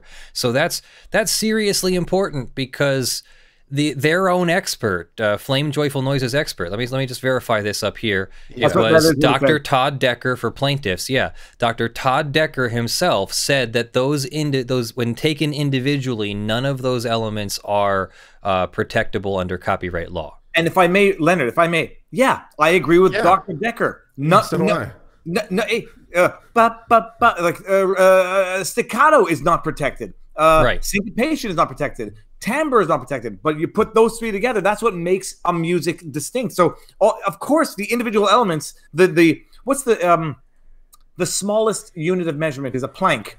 Planks are not a plank length. Planks make up the entire. They make up everything we know. So like, it's a truism. It's not a defeatist argument. But okay, sorry, getting ahead of myself. Well, since time and space are duality, there's also a Planck length of time. True, which is an element of music. So the clear, indeed only implication of Dr. Decker's testimony is that if the two ostinatos are similar at all, it is reasonable only as a result of the arrangement of elements within those ostinatos. So the judge is pretty much already done with this not being protectable as individual separate elements and only as an arrangement. I think the word arrangement is a mistake. I'd say it's the combination rather than arrangement, because arrangement implies a deliberation in terms of, and he gets into this later, this is why I'm bringing it up, it implies a deliberation of how things are set out in a very precise way. But copyright doesn't normally look to sway the brow. It doesn't normally look to, what put things in a way. So if you, through some sort of creativity of the arrangement, though, as opposed to the effort and time put in, that's sweat of the brow. Sweat of the brow is that I put in a whole bunch of time, Your Honor, therefore I should have copyright protection. And no, it doesn't. It's not how it works. No, but here's a comment, by the way, which is from Cats in Cages. Cats in Cages. Okay. Can we agree that musical copyright lawsuits should have expert juries, which is one of the very questions? You're talking about a fundamental part of our legal system. It's supposed to be a jury of your peers and not a jury of experts. It's specifically not. However, that maybe Cats in Cages might like many people, not understand what happens to get to a jury, though. We have had to have the lawyers for both parties through the judge have had to create instructions for the jury that take away the expert part of it. So the jury only has to do very specific things that a jury is more or less capable of doing. I'm not saying that there's still not a very reasonable debate about whether a jury should be involved at this point, but it's not just that we just like throw the thing at the jury and be like, what do you think? It's not quite that simple. But there is this argument. And let me just read Daniel Cathers. Are the friends of the court like friends of the show? Amicus curious, friends of the court are people who want to intervene to give their expertise to help. And interested parties who think they have something to add. Sorry, I didn't mean to talk. Can I make one note? How crazy it would make me that my expert is the reason why we got this negative ruling. It's like I paid this guy thousands of dollars, and the judge is saying got a $2.8 million judgment, and it's just gone. I don't think the expert made a mistake. I don't think the expert could have made the alternative argument, because the alternative argument doesn't make any sense. So the alternative argument is that in isolation they're protectable. That's ridiculous. Of course they're not. But the thing is that you've paid this expert probably about $10,000 to $15,000 to come help your case, and he's torpedoed it by accident, obviously. At least the expert didn't have their license revoked, as happened to me in one of my cases that I discovered the day of the trial. But we learn from our mistakes. The second question was, the whole discussion as to whether or not there should be a trial by experts. This question comes up in copyright. It comes up in patent, where when you have trial by juries, you say a jury of your peers are going to be incapable of understanding the nuances of this highly specialized law. So let's move to administrative judges, where you just get into this realm of administrative tribunals, which are, I don't want to say lawless, but above the law potentially, and it becomes more corrupt than leaving it to a jury of your peers. It's the not the push and pull, but rather it's like sort of the up and down of the same system. Is if it's not a jury of your peers, you get these administrative judges who think maybe a little too academically and not artistically. But in criminal law, though, sometimes you want, like for instance, law enforcement officers, they would rather go with judge juries, where a judge would be the jury in their case, than rather a pettit jury or a jury of their peers. And the reason why is because they're more emotionally swayed. Where you have a judge who's just, hey, here's the law, I'm going to apply it, so they feel that they'll have a better chance. against the judge, especially, you know, I used to call it the Bronx problem. Like if you have a cop who's on trial in the Bronx, you want a judge, you know, you don't want the jury from the Bronx because they're antithetical to cops. So you know, it works both ways. I can see positive and negatives on both sides. For sure. Now we got Real Bambunga, who says, "Jury of your peers, Morgan." Shut up. Nice. When you get 4 laps, that's 12 Piers Morgans all like trying to deliberate. Yeah. Just give me the chair. Saves time. Now, I haven't noticed any Russian sex bots. I'm looking and I'm surveying. And if I see a sex bot, I'm going to get her number and then I'm going to block her. Okay. Okay, back to the text. So we still have the nitty-gritty to go through for selection of arrangement. I skipped ahead a couple pages because the judge just basically goes through those elements of the individual parts, and we've already talked about it a lot. So I think we can safely skip that. Yeah. So protection for combination of elements. The court's inquiry does not end here. Plaintiffs may still prove infringement of their ostinato if they can demonstrate that it is comprised of a protectable combination of otherwise unprotected elements. These elements must be numerous enough in their selection and arrangement, original enough to warrant protection as, quote, unoriginal work of authorship, which is a copyright definition. Since a selection and arrangement of copyright protects the particular way in which the artistic elements form a coherent pattern, synthesis, or design, it is not enough to assert a combination of unprotectable elements without explaining how those elements are particularly selected and arranged, and that's citing to the Led Zeppelin case, by the way. Yeah, and that's interesting. They're just first of all, the Satava decision seems to be one that comes up a lot in this decision, which might be worth looking up on its own. They're gonna get to it below. Okay. So to determine whether the various compositional elements of plaintiff's ostinato are entitled to this sort of copyright protection in the aggregate, the court first reviews the relevant precedents. Three Boys was one case. The Ninth Circuit affirmed a finding of copyright protection based on the combination of 5 otherwise unprotectable elements: the hook, the cadence, the instrumental figures, the verse-chorus relationship, and the fading ending. Three Boys concerned whether Michael Bolton's 1991 song, "Love is a Wonderful Thing," in its entirety infringed upon the Isley Brothers song of the same name in its entirety, which I actually don't remember what that one sounded like. Well, it's off to a bad start if the song is the same name as the one that he's alleged to have copied. After a trial in which Bolton's defense expert conceded that he had not found the combination of unprotectable elements in the Isley Brothers song in any prior compositions, the jury entered a verdict that found infringement based on a unique compilation of those elements. So yes, that was infringing based upon an arrangement of unprotectable elements. When I hear Michael Bolton, all I can think of is Captain Jack Sparrow, and that's it's burnt in my brain right now. But that's the all I can think of is Office Space. Yeah, Office Space. Office Space. What is Bolton in Office Space? No, but there's a character named Mike Bolton who doesn't want to be called Michael Bolton because. Well, I have just divulged to the world. It's kind of akin to someone being named Alexa these days. The Ninth Circuit in Swirsky considered whether the first measure of the chorus of plaintiff's song, one of those love songs, or one of those love songs allegedly infringed by Mariah Carey's song "Thank God I Found You," whether it did not constitute original expression as a matter of law. She contended in part that the allegedly infringed 7-note first measure of plaintiff's song lacked protection because of its brevity. The Ninth Circuit rejected this argument, explaining that while a single musical note is too small, so there's your Planck length, a unit to attract copyright protection, an arrangement of a limited number of notes can garner copyright protection. It cannot be said as a matter of law that 7 notes is too short to garner copyright protection. So at least we know from a previous case, Swirsky, that 7 notes can be copyright protected. We have 8 notes here, so we're still game. Then there's Williams. This is how the judge covers his butt to say, like, I've considered one decision which was even shorter than this one, which I'm about to dismiss, so don't accuse me of having ignored relevant case law, if I may. Right, yeah.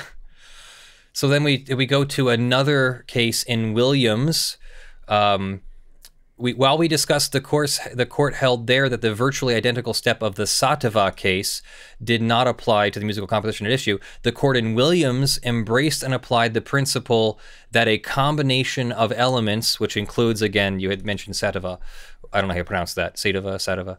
The combination of elements there, portions of signature phrases, hooks, bass lines, keyboard chords, harmonic structures, and vocal melodies may receive copyright protection if sufficiently original. At trial, the jury found that the combination from Marvin Gaye's song Gotta Give It Up was protected, that the thick parties infringed on the protected elements, returned a verdict for the Gays, and awarded damages. I love these last names. They're exactly the words I would not want to use on YouTube.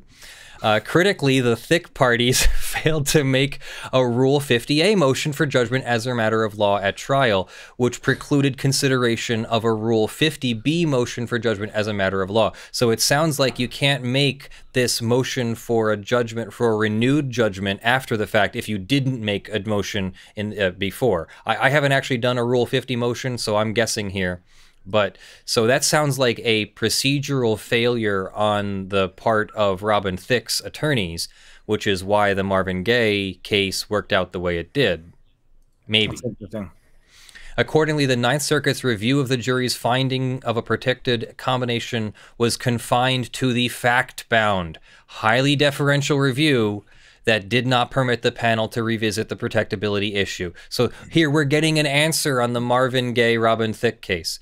They did not challenge the jury's finding procedurally, and so they did not get to do this renewed motion for a judgment as a matter of law. Otherwise, it sounds like the court's ready to overturn that one too, but too late. Yeah. So it is able to, even if the court is able to determine substantial similarity under the eccentric test as a matter of law, because it was not challenged with a renewed motion for judgment as a matter of law and an original motion for judgment as a matter of law, that case does not play out the same as this case, or rather, this case does not play out the same as that case. That's very interesting, and that's also sort of the court's subtle way of saying that someone should have done their job better in a previous file, but. The judge, a very polite way of saying it, yeah. Well, that just can't do the job for them. Objection wasn't. That just means the objection wasn't preserved on appeal, right? Is that what the court's saying? Right. So you can't make the judgment as a matter of law motion or argument in the Marvin Gaye Robin Thicke case because that wasn't raised in the lower court. Yeah. Which is, this is like my nightmare as an attorney is like, I'm going to forget something and then just totally lose like on a technicality later on. Gotta object on the record. Yeah. Okay, Real Bambuga says, Michael Bolton was in Office Space until the No Talent Ascon became famous and started winning Grammys. I have no knowledge of this, nor do I know if he's an untalented ass clown, and we got Uncivil Law. Oh, he's not. Michael Bolton isn't bad. His music is just mainstream. It's not jazz. Let's put it that way. His Captain Jack Sparrow with Lonely Island is one of the greatest songs of all time. And we've got Uncivil Law, which is right there, that guy right there. Yep. The Thick versus the Gays. Sorry, not. Yes. Okay, jeez. Everybody wants me to be demonetized on YouTube. Yes. I'm so innocent. I didn't even know what you were getting at. Okay, bringing back up the text right now. Okay. Although neither the District Court nor the Ninth Circuit had the opportunity to consider the question of protectability as a matter of law, again, matter of law, after all the evidence had been presented, the court's conclusion that the jury could have found the 6 individually unprotectable music elements identified at trial is informative. Then we get to another case, Erickson v. Blake. The court in District of Oregon squarely found a protectable combination of otherwise unprotectable music elements. That case involved 2 musical compositions that transposed the digits of pi, so 3.14159, to a set of musical notes deployed as a motif. The plaintiff alleged that defendant's composition infringed in its entirety upon the plaintiff's composition in its entirety. The defendant moved to dismiss the complaint pursuant to the extrinsic test on the grounds that the works lacked any similarity beyond the unprotectable idea of putting the digits of pi into music.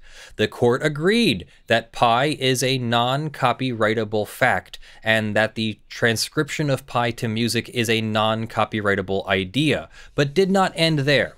After filtering out those unprotectable elements of the allegedly infringed composition's primary motif, the court considered whether the composition's remaining pattern of other musical elements, scale, rhythm, harmony, embellishment, variation, comprised a combination of elements protectable pursuant to Apple Computer and Sadava. The court concluded that they did. The copyrightability of the song is not the melody based on pi, but the fitting together of this sequence with other melodious phrases into a unique composition. It identified the cadences, flourishes, harmonies, structure of the remaining composition to conclude that plaintiff had a thin copyright in the song as a whole that protects his work from only virtually identical copying. First of all, if I'm the lawyer in the file that says transposing pi into music is not in and of itself copyrightable, I'm appealing that to the Supreme Court of the Cosmos, because I don't care I don't care that pi is a concept. So are what are the things plus the pi has been put to music before. Well, it was a great educational one about that. I have to go see that now. But the original idea of putting pi to music. 9 2 6 5 3 5 7 5 3 8 9 7 5 3 2 3 8 4 6 2. Well, that mnemonic actually obviously worked.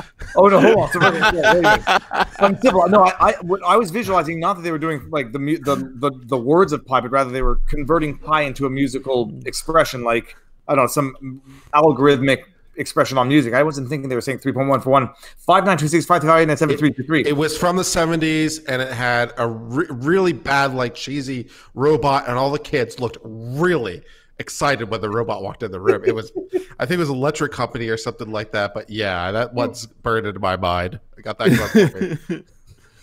Okay, let's do this. Okay, we'll keep going with this wonderful, enthralling decision now.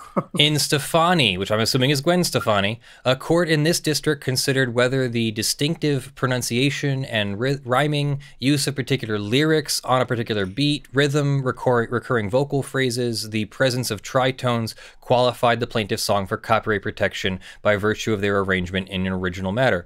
The court concluded that these features were not voluminous enough to provide the quantum of originality, or quantum of originality, enough plank lengths of originality needed to merit copyright protection, and entered judgment for defendant as a matter of law. Similarly, in Cottrell v. Spears, who I'm assuming is Britney Spears, what you see is what you get, infringed upon the following compositional elements of what you see is what you get from, I guess, Cottrell.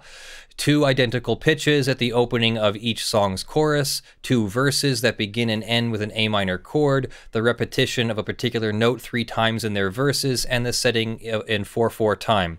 After concluding that none of those elements was individually protectable, the court cited the Ninth Circuit precedent and considered whether a combination of the unprotectable elements in the plaintiff's song may nevertheless qualify for copyright protection.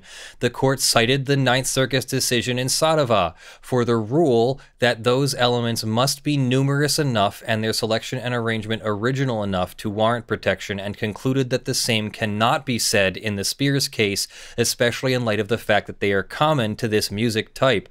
On this basis, the court granted Spears judgment as a matter of law. She was the defendant. Wow, this judge is going through so much case law. This is I really don't want to be appealed. Oh no, because we're only on page 17. I was like, right up until page 20, I was great. So we're doing great. We did great issue, great rule. That was the first 20 pages. Then analysis was like ... and then right to the conclusion. And I haven't gotten much farther past this, so we might have to rely on Kurt then for the conclusion. In view of these decisions, the court now turns to whether the musical elements in Joyful Noise are numerous enough and arranged in sufficiently original manner to warrant copyright protection. The court concludes they do not. I was going to stop you because I was going to say, at this point, I don't know where the court was going to come out on, because the case law was all over the place. It was like, where are we going here? But go ahead. This is what I would call the confuse and conquer type analysis, where it's you throw in a bunch I love that, confuse and conquer. No, you throw in a ton of other decisions which very few people are going to read in detail. They set out some general principles which may or may not be, entirely representative of the lawsuit. And now he's going to go to the 9 elements. And you know what he's going to do. Well, now that he said it, he's going to go to the 9 elements. They're not individually protectable. Therefore, as a whole, it's not enough. You know, if the ostinato does not fit, you must acquit. Wow. Okay, great. But he's giving you so much confusing case law. It's like whatever he comes up with, he can defend it. Well, look, just read above. You know, well, the interesting thing is for the appeals decision, you know that the lawyers are going to go through Sadova, Spears, Stefani. They're going to go through all those decisions, what they were in substance. But each side has so much to go through. They can say, "Oh, look, he said he cited this case for me, he cited this case for them." It's crazy. My computer's going. My battery's going to go dead. Hold on. Bambuga says so. Pie's related to this case in American Pie where Jim's dad walked in on him. Okay, 10 on 10, but I'm not reading the rest of that. Flaming hot, baby. I saw the ads for the prequel to American Pie, and unfortunately, I saw it with one of my kids who asked what was going on. Yes. No Nothing. Answer He's just assaulting a pie. And by the way, now the Russian sex bots are coming. I know as a result of that, they're coming. Okay. Nice. So Swirsky contemplates the possibility that an 8-note musical phrase may be entitled to copyright protection pursuant to Sadova.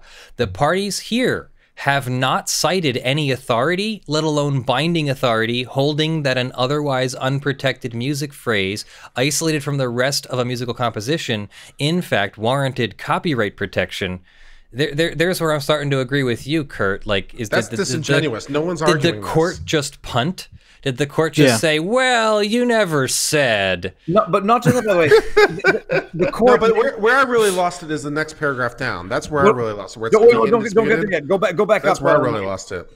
The court. They said the parties have not cited any authority, let alone binding authority. Well, if they didn't cite any authority, it implies no binding authority. If he's adding, let alone no binding authority, they cited some authority that he disagrees with. Those two statements are mutually incompatible. If they cited no authority, you don't need to add in brackets, let alone binding authority. And there is a different kind of authority in the United States, persuasive authority. Well, then let's shut my big mouth and tell me what... Yeah, so, this is real quick. This is important for everybody. The Ninth Circuit Court of Appeals is not beholden to the other 12 circuits. It can consider the other 12 circuits' rulings, but it doesn't have to. It's only persuasive to consider the other one. So only if it's a good idea, a court in, so I just did a rebuttal in a motion to dismiss in one of these IP addresses, not a person cases. And so I've got persuasive authority all over the place because not every court has ruled on every issue in the idea that an IP address does not equal a particular person. So, jurisdiction, we need to identify a particular person. An IP address alone does not identify a particular person, therefore, jurisdiction can be an issue in those cases, is really what I'm talking about there. So the Ninth Circuit, or rather the district court in this case, wants to see Ninth Circuit or Supreme Court opinions. Those are binding authority. Not even, help me out with this one, Kurt, if you disagree, or if you agree, not even other cases in the Central District of California are necessarily binding on the Central District of California. You are correct, sir. That's true, yeah. It needs to be an appeals court opinion, which includes the Supreme Court. But as far as my understanding of authority goes, it would be any judgment of the court. No. Published opinions, basically. Yeah. Published opinions. Even if published opinions are ones that the Ninth Circuit all Supreme Court decisions are published, right? I can think of maybe like when they do the certiorari denial, but they still issue a ruling.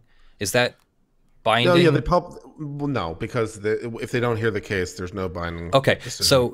So when the Ninth Circuit or any other circuit issues an opinion, they designate it for publication or not publication. This leads to very fun questions on my channel. How can you read this to us? It says not for publication. That's not what that means. That's not what that means. So it just means that it's not binding precedent when it says that.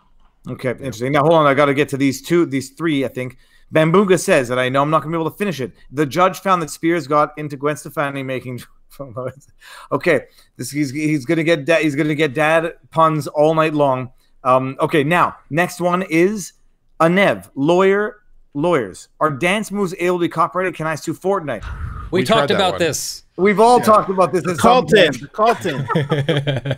Oh yeah, that was the backpack kid. There was. Yeah. I think we've all done videos on this at some point. Now, this goes to the selection and arrangement of individual elements. You've got a limited number. You've got limbs. You've got a head. You've got feet. You can only do so much with these things. There are a limited number of moves, so you can only make a selection and arrangement copyright only if it is sufficiently long. And the courts have precedent on how much choreography really, or how much a dance move really needs to turn into choreography that can be described and repeated as part of a longer performance. That's when it's protected. Dance moves alone or not. Okay, now I missed Caleb Crow, I think. Are the sex bots taking over? Okay, I missed Caleb Crow. I think I missed the super chat, but it says it's quite difficult to even find original chord progressions. I've often searched the Hook Theory site and realized I was copying more unique ones I've heard without consciously realizing it. If I can find your super chat, I'm going to bring it up. It's a yellow super chat, and I don't know how I fell so far behind, so I'm going to see if I can get this. But I mean, that's chord progressions, I guess. Well, I mean, chord progressions is where it breaks down to the Planck theory that those are not copyrightable or protectable. Yeah. But what you add to it to make it unique is where it becomes protectable. Hold on, I think I'm going to get to it right now. Here, sorry, I don't know why it was so far up the page. Here it is, Caleb Crow. So then that brings us into the dance move, the Carlton, the backpack kid, who it's a 3 second. It's basically a one gyration move. It can't be protectable because it is no more basic as a plank move than that. But do like that coupled with a few other pieces of choreography, and then you can have an expression of work. But then it has to be published and it has to be known, because doing it in your room and shooting on your iPhone doesn't make it protectable. But no, that's where the real line is. Not in this particular case, where he says, yeah, it's an 8-note progression with 9 distinct elements to it, but each individually are not protectable. Therefore, it's not protectable, yeah. And that's where we get into it. That's where we get into an issue. So can we go to that next paragraph on the next page down, where I really lost my crap? Let's do this.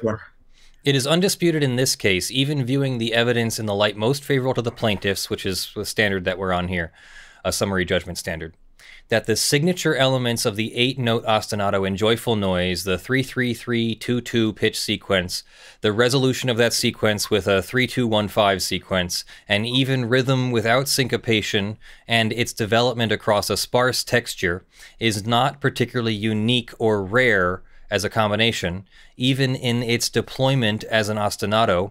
Prior compositions, including prior works composed by the parties, as well as what all agree is a separate non-infringing ostinato in Dark Horse, all contain similar elements. Okay, someone has to let me know if I'm misreading this, because when I read this, and I still read it, I'm like, the court is out of its mind. Well, it's like it's undisputed that all this stuff is not a particularly unique or rare combination. No, it is in fact extremely disputed that exactly that. What are you talking about, Court? It's not just that, but it's so rare that if you go dun, dun, dun, dun, dun, dun, dun, dun, everybody knows what you're talking about. It's not common, and it's supremely distinct. The only question is, did you know of Flame, the Christian rapper's song before Katy Perry's? And if you did, you probably put the 2 and 2 together. But this sentence is so wrong. I'm like, you get no points. We're all dumber for having listened to it. God have mercy on your soul.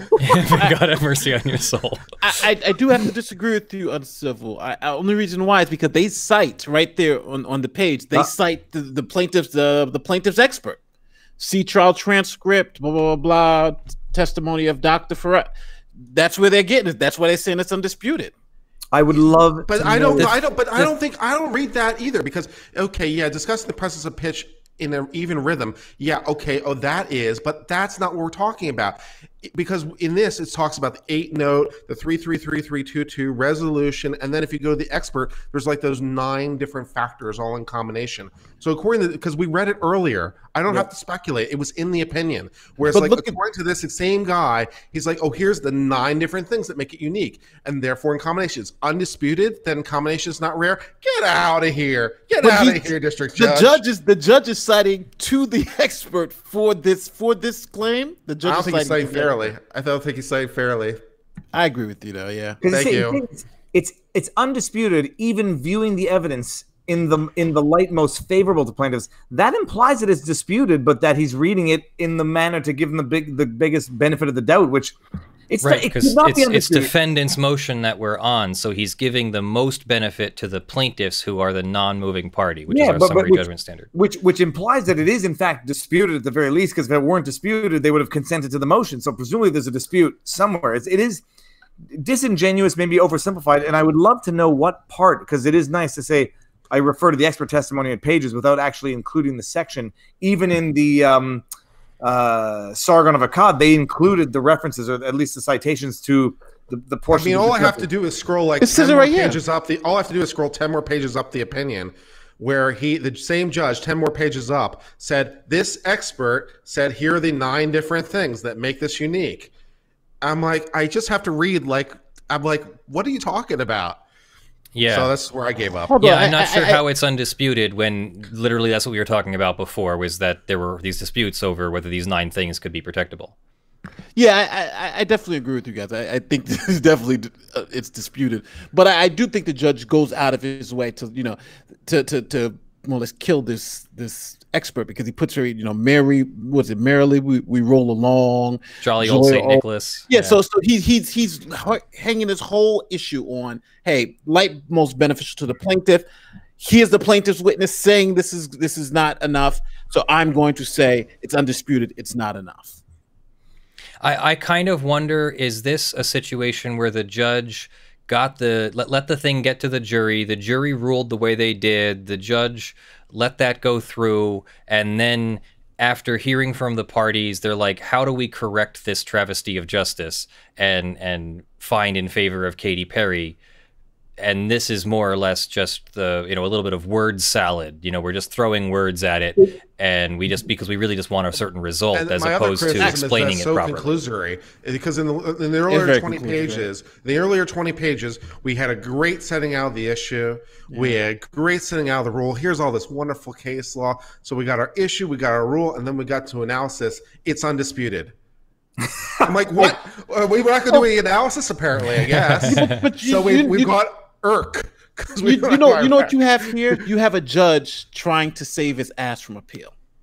That's what this judge is trying to do. I think this judge saw an appeal coming down, thought that, hey, I have to save this. So that's why it's written up this way. At the end, okay, well, it's undisputed. Here it is. And if I'm appealed and they reverse it saying I'm wrong, then we'll go for a new trial. The Court of Appeal could then say, or we just stick with the original judgment of the jury. They could do that, right? Yeah, there's 2 options here: is the judgment as a matter of law or new trial. The appeals court could deny or reverse. This judge's. I want to be decision. A federal judge. I'd be better. Well, hold on. Couldn't the federal court just say, okay, everything is good and there's no need for a new trial? Yeah, based on a matter of law, and it's done. Yes, so that's option 1.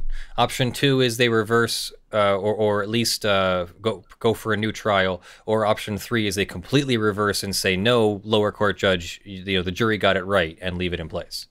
Okay, that's interesting. And Bambuga, I'm not sure I'll be able to finish this comment, but and therefore the judge found that sticking spears into Stefani while binding. Okay, we're getting off the deep end. Okay, but you have to say it properly, though. Do you know how to say this properly? Which part of it is state of the art? He's got to get. Oh God, Circuit City. You got City. Yeah, you know what's City for so long. Okay, so let's get the court moves on to other elements. Is there anything else that could be protected? And they talk about the synthesizer sound. But the judge says that it would not transform joyful noise into a protected expression. Synthesized timbre is a common element of contemporary popular music. So just the fact that we've added, item number 10 of 9 items, we now are adding 10, that it was a synthesized sound, a synthesizer sound. It's a common element in contemporary popular music, so a relatively common 8-note combination of unprotected elements played in a synthesized sound is not so original as to warrant copyright protection. So this is what you said. So he's doing what you said before, where he's taking the car and saying each piece, the tires, the steering wheel, but he's not saying the whole car. He's looking at all these. Yeah, he's looking at each piece in isolation. He's saying each piece. He's doing exactly what he's not supposed to do. He's looking at each piece in isolation and saying each piece of this is not protected. But that's not the issue. No, but that is not the issue, because that is like saying that every note of Beethoven's sonata is not protectable because it's just a note of the scale, and notes of scales are not. They're the basic building blocks, and they're taken as a whole. They can't be protectable. It's fundamentally incompatible with my understanding of copyright protection. Let alone we do reductio ad absurdum. It's like no music should ever be copyrighted ever. So because all music is just it's just one note at a time in a pitch. So none of it's ever copyrightable. I mean, what is this? No, and Real Bamboo, it says this one I can read. Any judge trying to reverse this on appeal will have to pretend they read this entire stupid ruling. Well, not even that, but they're gonna on the Court of Appeal. They're going to read this ruling. They're going to have to go back and review all of the citations. They're going to review all of the evidence, just not the jury's deliberation, right? Mm-hmm. On my stream, Matt Arnold gives $5. Thank you. So what do you all think about the argument that says cases like this show the need to reduce the scope of copyright? I don't know if we need to reduce the scope of copyright so much as this shows how hard it is to explain where exactly the line is between not infringement and infringement. It's almost like there's no bright line rule, and we really would like a bright line rule. But you see 4 lawyers on this stream disagreeing occasionally and agreeing occasionally about how this should be done. Here's a judge who doesn't quite have it figured out yet, and now we're going to go up to the Ninth Circuit Court of Appeals if Flame wants to, and they're going to try and explain it. And maybe they'll do a good job, because Ninth Circuit usually does a pretty good job of explaining things. Whether you agree or disagree with what they say, they still do a pretty good job of explaining things. And speaking of hard lines, it was literally blurred lines, Alan Thicke with Marvin Gaye's song. There was that's one of the cases where I heard both songs and had no idea that there was even an overlap. Like I would never associated the two songs together, versus Katy Perry and Flame, where I would have naturally thought they were part of the same song. Satriani versus Coldplay, I would have thought they were the same song. Blurred lines, I didn't even hear it, let alone think it was close enough for a judgment. But there's no hard line. It's a purely case by case, depending on the judge who can override the jury if they want to make a point of law. And I haven't read that case, and I haven't read the Vanilla Ice case, but it's going to matter whether they handled it differently or this. So it's not, again, judges aren't prescient, judges aren't omnipotent or omniscient, and a lot of people assume that when these things get to court, the judge is going to try and make the right decision. No, the judge makes a decision within the boundaries of the law. And so if there was a bad jury decision, but the parties didn't make, or the correct party didn't make a motion to overturn that verdict at the right time, then you got the Marvin Gaye, Robin Thicke case, for example, which was explained above. Oh, interesting. Okay, now let's get to the end of this. How far are we from the end of the judgment? Still 10 pages, but we're getting to the point where I haven't read it yet. But ultimately, so the judge. I mean, we can skip to the punchline. The judge says, as a pure matter of law, I'm overturning not overturning, but rather dismissing this on a pure matter of law, but ultimately saying, if I'm wrong, then I still submit it to a new trial by jury or defer to the judgment of the jury, which said there was copyright infringement. Real quick here, the judge is basically saying, to sort of accelerate this a little bit, the judge is basically saying that at this level of abstraction, where we have these 9 or 10 elements, I was going to start playing, a synthesis. It doesn't even play anymore. I don't know what I did wrong. That we don't have, these individual elements are not protected. So maybe we could still find substantial similarity if the two works are virtually identical, and the judge says they are not virtually identical here, so therefore not copyright infringement. The evidence in this case does not support a conclusion that the relevant ostinatos in Dark Horse and Joyful Noise are virtually identical. And how could they be virtually identical if all of those 9 elements were not sufficiently identical? But And I think the virtually identical would have had a relation to the not exposure, but what's the word? access to the access to it. What was the criteria that we had earlier? Access and substantial similarity. Access and substantial similarity, which is if they're virtually identical, even that had to relate to whether or not there was access nonetheless. Because if there was no access, then that still would have been non-infringing, right? They're not virtually identical, but if that was based on the fact that there was no access to the music. This is based on they're assuming access. They have assumed access, so we only need to prove substantial similarity here. But the standard for substantial similarity in a music case is going to be more than those individual elements individually, but rather a selection and arrangement.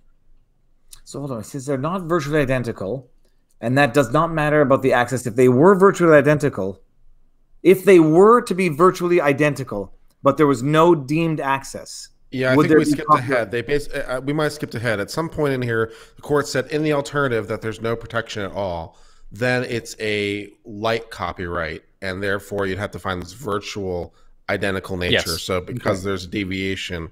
So first of all, there's no copyright. But if there is, it's of a kind that doesn't really count.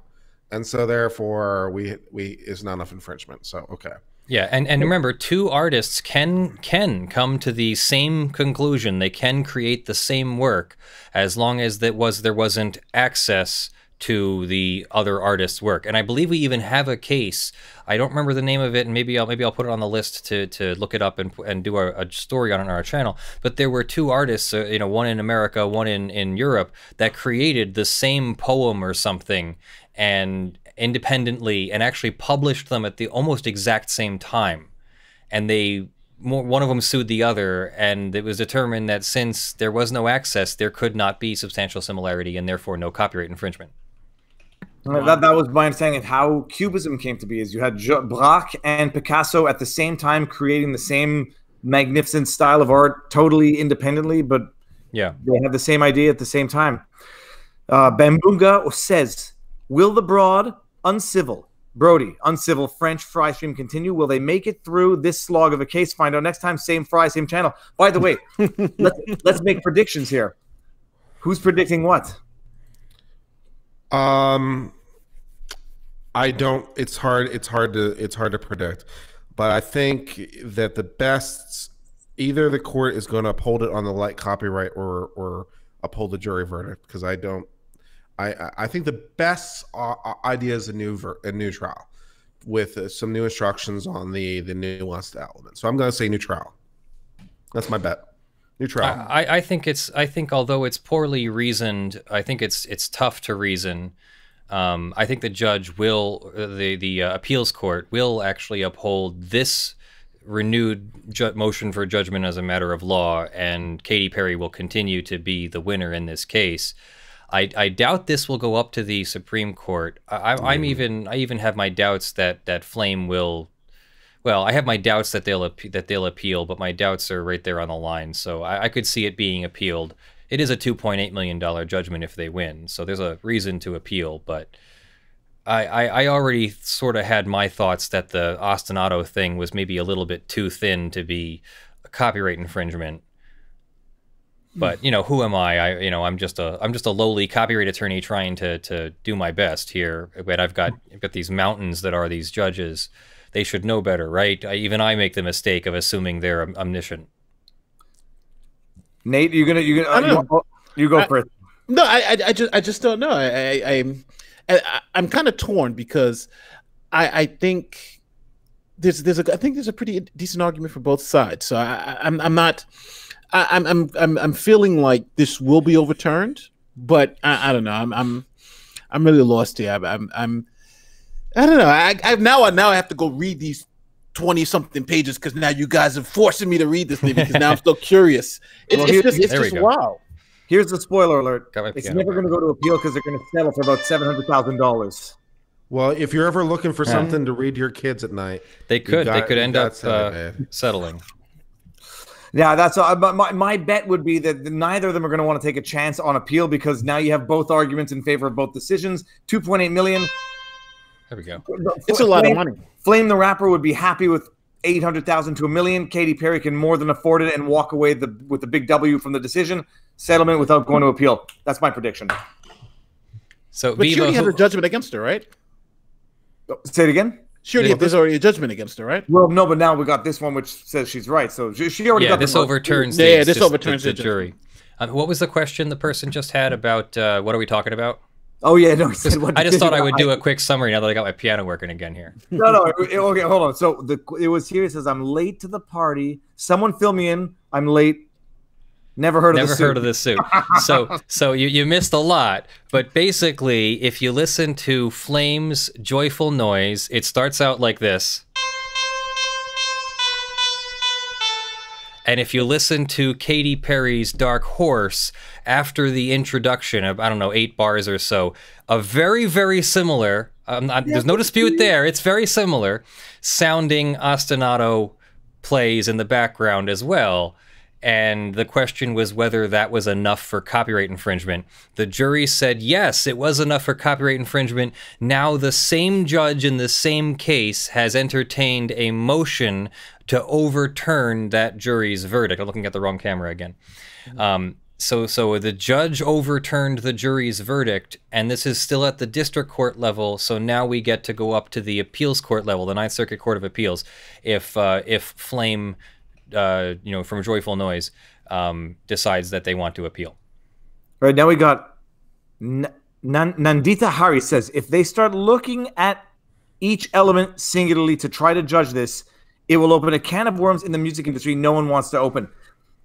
Sort of my reflex also is that you're breaking it down to an absurdity of an argument, which is individually every note is not copyright. It's like a novel is not copyrightable because it consists of individual letters. Or words, letter. Which everybody has words. So how can you copyright a book? No, it's the arrangement. So the line here is just shifted. No longer is the line, at least as we understand it, because none of this is God.